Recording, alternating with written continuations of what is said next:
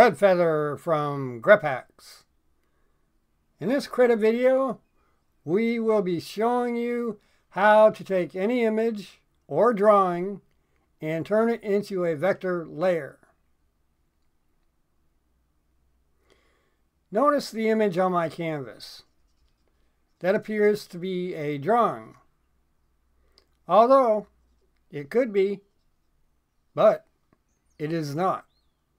It is actually an image turned into a charcoal image utilizing Kdenlive. The object of this video is to show you how to take this image or an image you have drawn, bring it into Krita, and turn it into a vector layer for further manipulation. Or, if you choose not to use the vector layer process,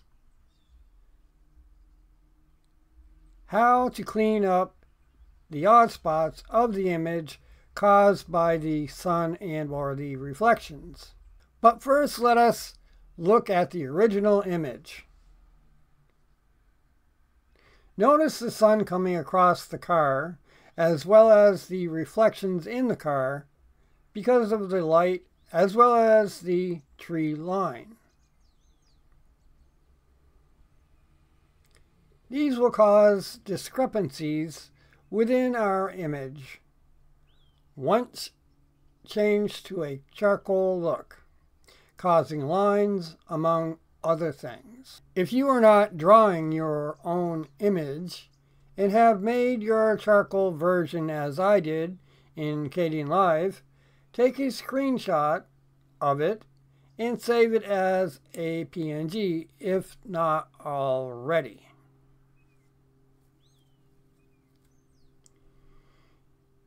If you would like to learn how to change an image into a charcoal image, please see our Kdenlive video, Kdenlive, how to change any image into a charcoal image. Once this is done, import your image or drawing into Krita, then create a vector layer. Adjust the opacity on the image layer, then go into the Krita toolbox and click on the freehand tool. Start tracing your image on the vector layer. Notice on our Krita canvas,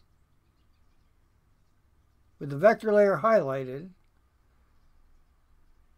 there are some lines that are straight. Therefore, they do not need the freehand tool. For this, we just used the line tool. If you choose not to use the vector layer process for whatever reason, by knowing what the image looked like, you can tell what lines belong and easily clean up the image of the lines that do not belong within Krita. Adjusting the Krita brush size from time to time, and if you accidentally paint over a line that you do not want to, you can use the undo function of Krita, or just paint it back later. While working on the vector layer, if you think your opacity for your background image layer needs to be lowered, you can change this at any time by right-clicking the Krita layer that needs to be changed, going to the properties, and lowering the opacity slider bar. I hope you have enjoyed this Krita tutorial and found it helpful in some fashion, and if so, then why not give this video a like? And while you're at it, why not become a subscriber? And ring that bell in order to be notified your way of newly released videos. I mean, after all, ladies and gentlemen, it is free.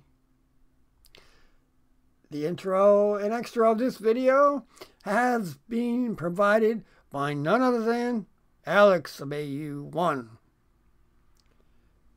Thank you in advance. I am out.